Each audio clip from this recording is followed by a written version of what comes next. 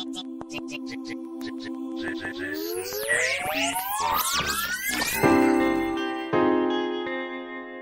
everybody, it's me, Vicky. Hi, how are you guys? So today, I wanted to come on and talk about natural hair when it comes to the big chop, transitioning, and protective styling. I do have a couple of people in my personal life who is curious about the natural hair movement.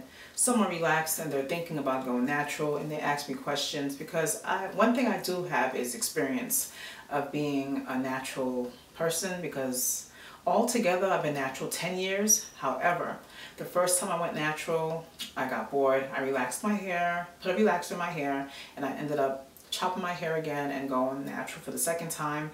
And this time around, it's forever. I will never, ever put a relaxer in my hair again. It's just not for me.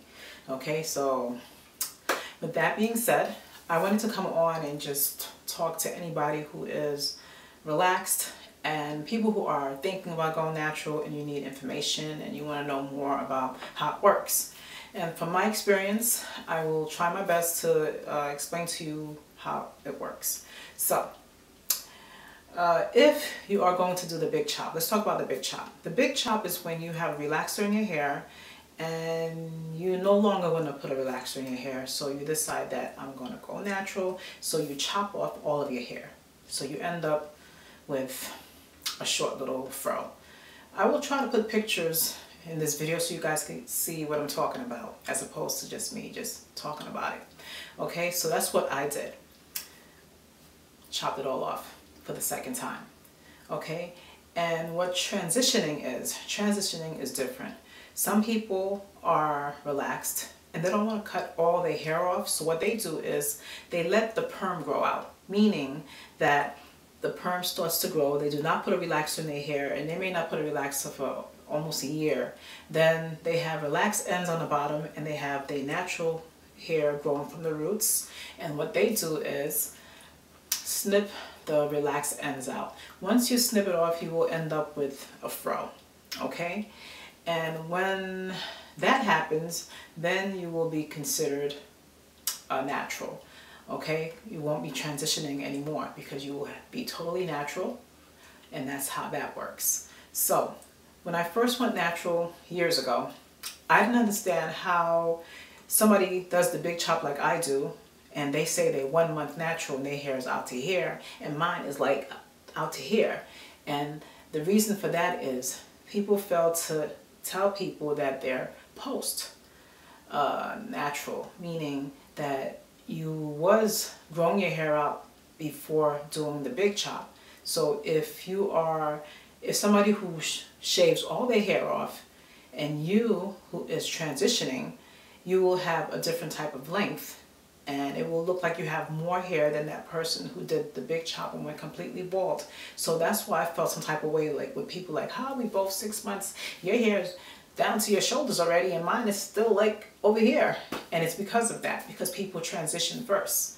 So there's a big difference. So people could say, I'm 6 months natural and they got hair down to their back, but the person who did the big chop has a little something, and they're like, oh, what the heck? That's what that means. And so that's the reason why it looks like the people have more hair than others. Now, there are some people that I have seen personally who has shaved their hair completely off, and their hair grows so fast.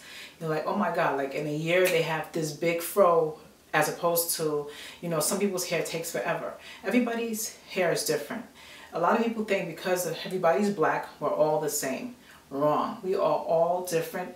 We're all individuals, and our hair grows differently. Some of us have tightly coiled hair. Some of us have loose curls. It all depends. It doesn't have to be, people assume because everybody's black, we all gonna have the same type of hair issues, or it's going to be the same. That is totally wrong. From my experience, everybody's different, okay? So when it comes to protective style, I am wearing a protective style right now.